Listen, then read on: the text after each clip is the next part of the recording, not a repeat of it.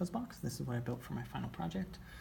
And what a fuzzbox will do is it takes a sound wave from a guitar, it amplifies it, and it distorts it. And that distortion will actually create different kinds of noise and tones depending on how it's distorted. In a fuzzbox case, it makes it sound kind of fuzzy. So for this one, I wanted to explore two different types of fuzzbox. One, I wanted to do an op amp, and that it will create the fuzzy sound. And the other, I wanted to do a transistor, which creates a much more distorted, kind of noisy sound.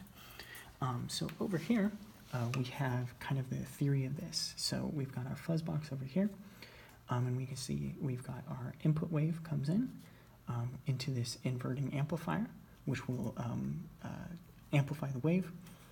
I've got a pot attached to this, and that will affect the level of distortion as well as the volume. That allows me to control it.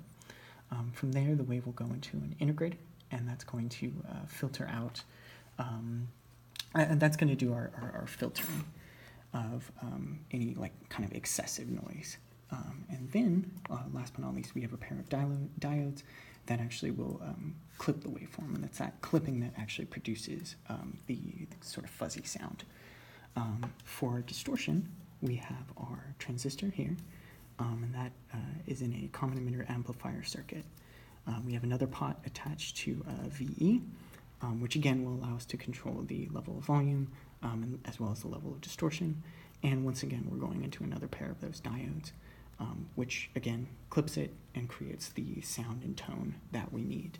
One thing to note is that depending on what diodes you use will actually change the tones involved. So in this case, I've got two different diodes on the fuzz than I do on the distortion.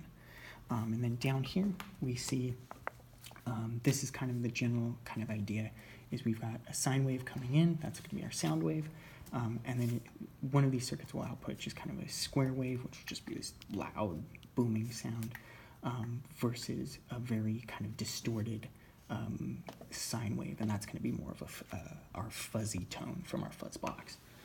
So over here, we have our circuit diagram in particular, and you've got our input is going to be here. I've got a switch over here that allows me to choose whether I want to be distorted or if I want to do the fuzz. And then I've got our various, right, here's our op amps over here, the diodes, right, transistors down here, as well as the diodes over there.